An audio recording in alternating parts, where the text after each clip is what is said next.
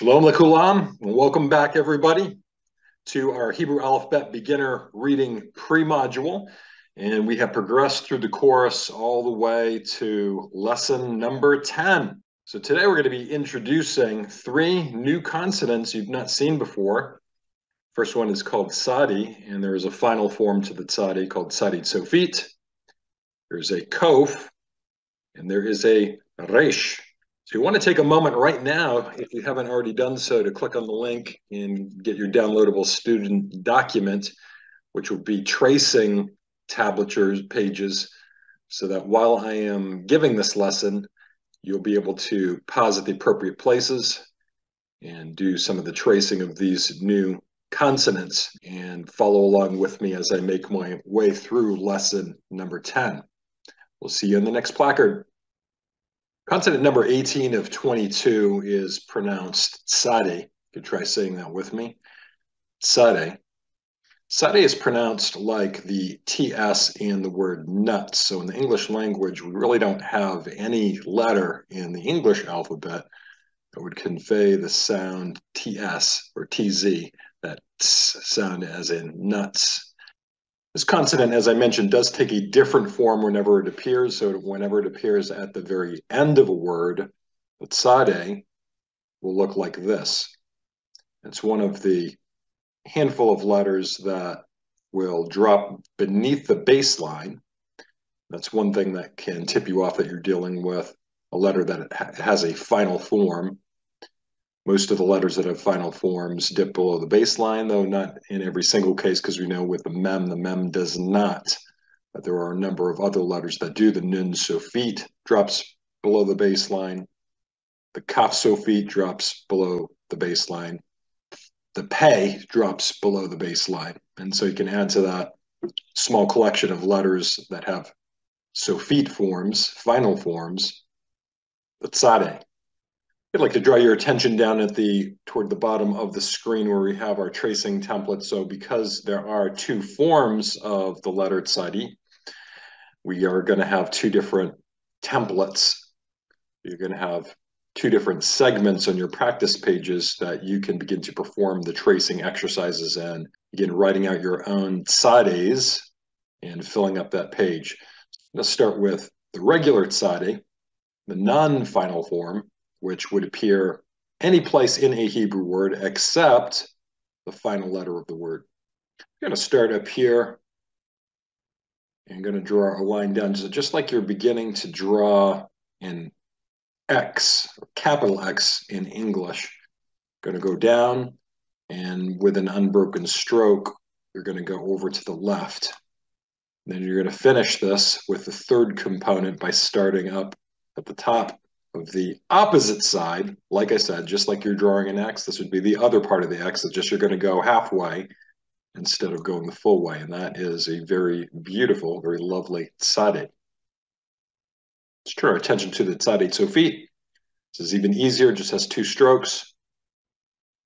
Start at the top. Make sure that we go beneath what I call the baseline, which is reflected in this black line here. And the second stroke at an angle.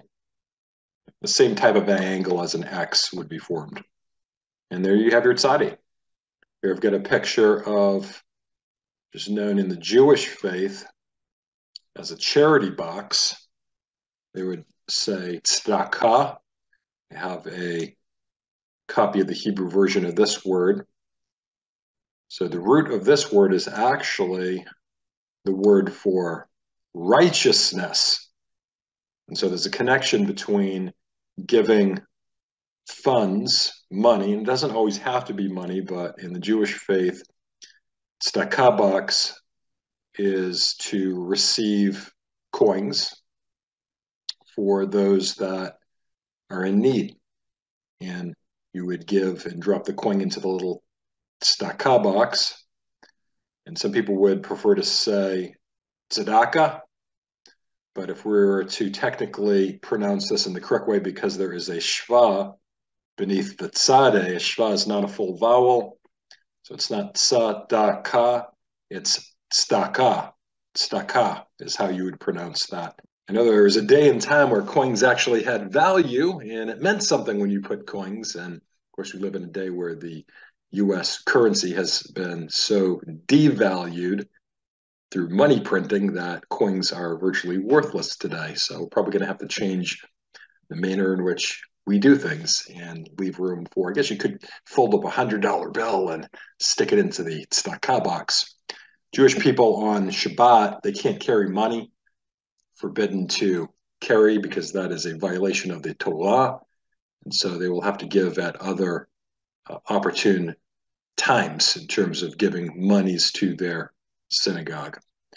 All right, that being said, we're going to move on now to our next letter.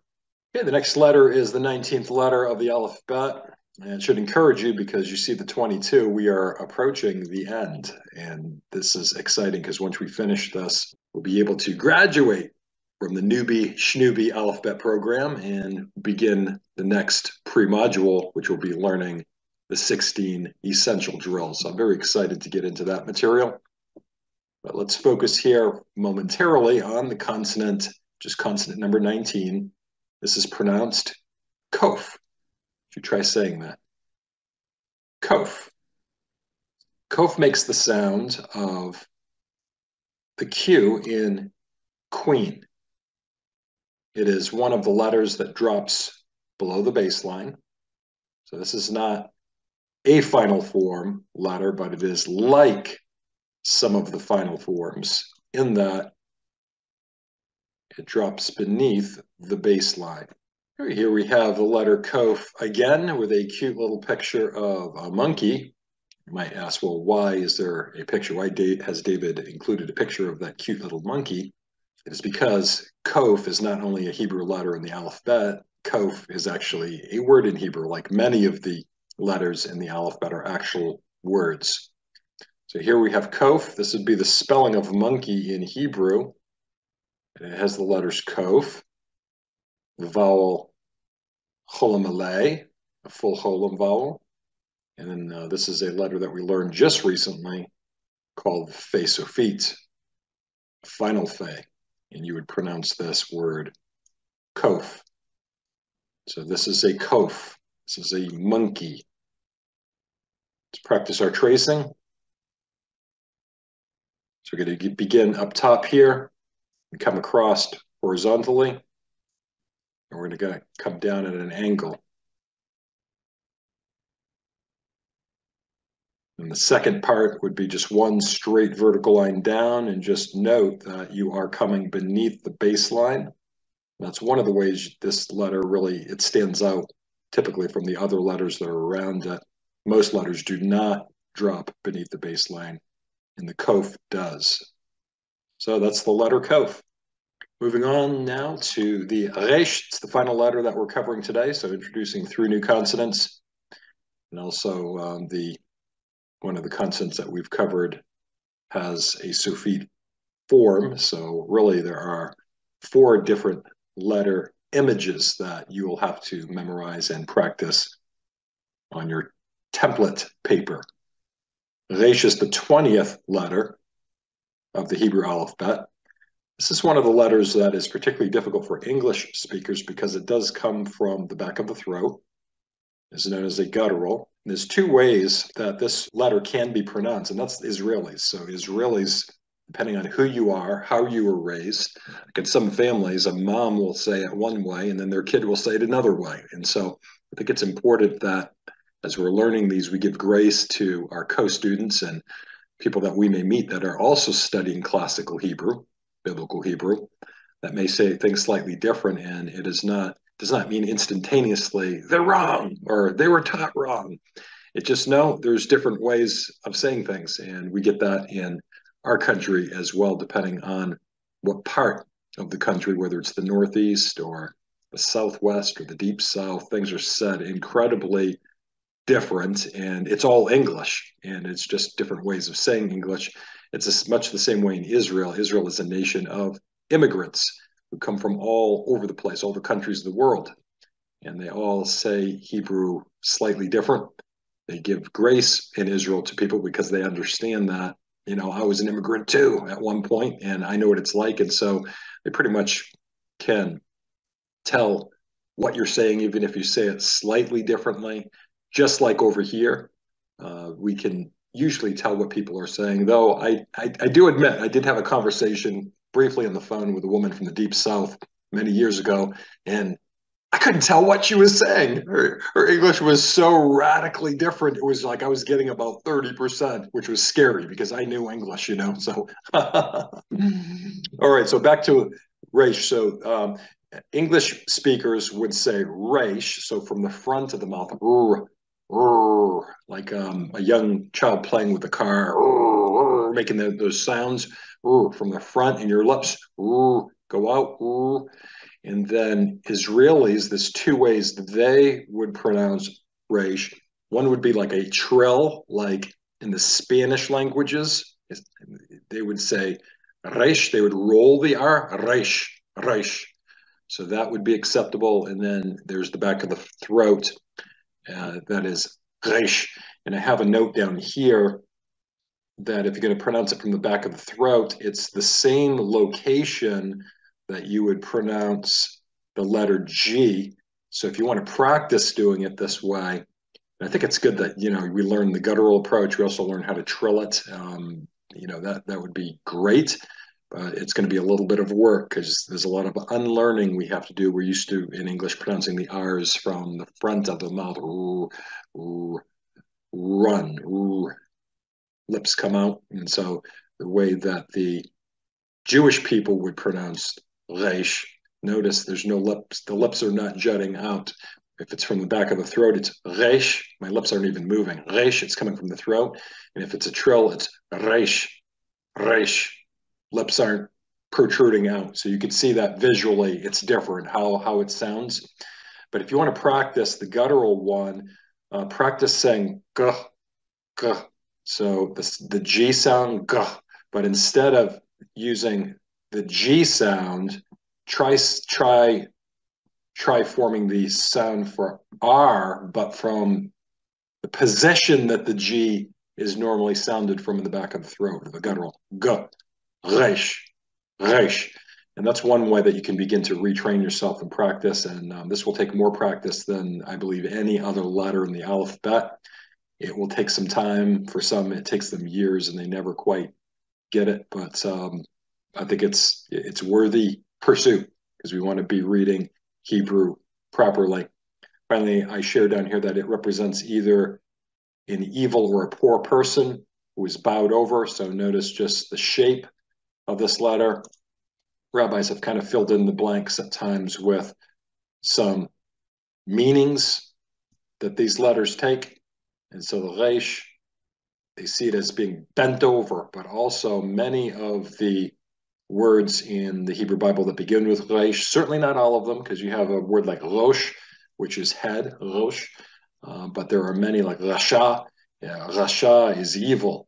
Rashaim is an evil person. Psalm 1, blessed is the man who walketh not in the counsel of the rashaim. And so this letter is also used for a poor person and many other things. A number of those things are quite negative. And so the rabbis have seen in the formation of this letter an image that represents something that is negative, that's either evil or bad or represents poverty. That's obviously not a good thing, poverty. So hopefully that's helpful to you. We're going to go to our worm's eye view placard. All right, so we have a picture here, and this may be a picture of something that you are completely unfamiliar with. And this is, in Yiddish, you would say Grager, and it's very appropriate, actually, that I'm covering this lesson right now because it is the eve of Purim 2023. So the festival, the holiday of Purim, meaning lots, where the entire story of Esther is read. Megillat Esther, the scroll of Esther, is unrolled, and it's the most lively, festive holiday on the Jewish religious calendar, and people dress up in costumes and We have hosted a number of Purim parties at our own home over the years. I'll actually grab a grogger. A grogger is a noisemaker. I'm going to grab mine right now. So here is a grogger. See if that will show there on my camera. Okay, so okay, I'm going to go back a little bit. There it is. Okay, so it's got a handle, and this is what a grogger sounds like. Wow, that's a loud one. I've always enjoyed collecting Judaica. It's a lot of fun for me, but what is the connection between grogger and Purim? So the grogger is what the Jewish people utilize to actually obey or perform a positive commandment. And it is the commandment that the Israelites were to, quote, blot out the name of Amalek. Blot out the name of Amalek. And so the Amalekites were responsible for killing the elderly, the sick, the young, that were kind of stragglers when Israel departed Egypt in ancient times, and they were fleeing Egypt for the promised land. And so the Amalekites were bloodthirsty, they were ruthless, and they were like the take no prisoners variety, and they were just killing for the sake of killing, much like the spirit that's behind the abortion industry today, where they prey on the most innocent. The ones who should be afforded the greatest protections are the ones that are actually being targeted for slaughter. So that is a murderous spirit, and Hashem feels very strongly about that spirit, about those who commit those types of crimes against humanity. And he has memorialized in the Torah a commandment that the name of Amalek be blotted out. If you read the story of Esther, you'll find that the negative character in the plot, who is Haman, you study his genealogical background, he is a descendant of Amalek. And he's actually in the direct line of descent of when King Saul was commanded by the prophet Samuel, to kill Agag. He did not. He disobeyed that commandment, actually lost the kingship over it. And Agag is a direct descendant forefather of Haman. So it's Haman the Agagite. But if you research back further in the genealogical listings, the Agagites come from Amalek, and so it is appropriate, it is correct to say Haman was actually an Amalekite. So when the story is read in its entirety in the synagogue, in the shul, during the festival of Purim, the people who are participating will have groggers, and if they didn't bring their own, many shuls will provide complimentary grogger for you to use while you are there celebrating. And every time that Haman's name appears in the text, I think it's a lot. I think it's something like 64 times. Everybody will boo, hiss, stamp their feet, get out their grogger, their ra'ashan, and begin cranking. So you can imagine it takes a long time getting through this story of Esther when everybody is grogging, and depending on how long they grog for, it's comical, but it's also it takes some perseverance. If you are the person that is leading that Purim reading, it is quite challenging to get through, but it's all taken in lightheartedness and jest. But there is a truth behind it all of blotting out the name of Amalek. So I just wanted to share that. Thought that might be interesting for those that are new. Forgive me, it looks like I'm missing a little dot on the shin here. So the ashan is a rattle in Hebrew, or a noisemaker. In the German Hebrew dialect known as Yiddish, it is called a grogger. So those are synonyms. They're just different languages that mean the exact same thing. What you'll find is that there are ornate pieces of Judaica for the celebration of the feast and the holy days. There are dozens of pieces of Judaica that are attached to all of these special celebrations. And there are some really beautiful ones that are ornate, that are handcrafted. They may contain silver, even gold, that have incredible artistry. So I actually really enjoy, that's a hobby of mine, is is getting to learn more about that, collecting specimens like that. And I don't have anything that's worth like a lot of money. So, but I do have quite a few specimens, and I just showed you one of my favorites. So that's my favorite. Grogger. Right, moving on to our tracing template. This Resh is going to be very simple. So looking at 2 strokes, come across, and then in an unbroken stroke come down, and you're done. So that's a simple one. Most of them are quite simple, which is good. So that is our Resh. So Resh is in Ra'ashan, the word for rattle or noisemaker. Okay, this concludes lesson 10 in our series. So we're one step closer getting to the end, getting to the finish line here. So very exciting. So we've covered today Tzade, and you can also add Tzade Tzofit, a completely different form that will need to be memorized, and it will need to be traced individually, separate from the normal Tzade. And then we covered Qof and then Resh. Hopefully this has been enjoyable and engaging for you. We're going to be I'll be conducting a reading practice during our next lesson, and we will concentrate on just covering some basic reading, especially including these 3 consonants that we've just learned, to help solidify that in your minds and how to actually sound these out as they appear in very short monosyllabic and bisyllabic, maybe a couple trisyllabic words in the next lesson. So we will see you on the other side.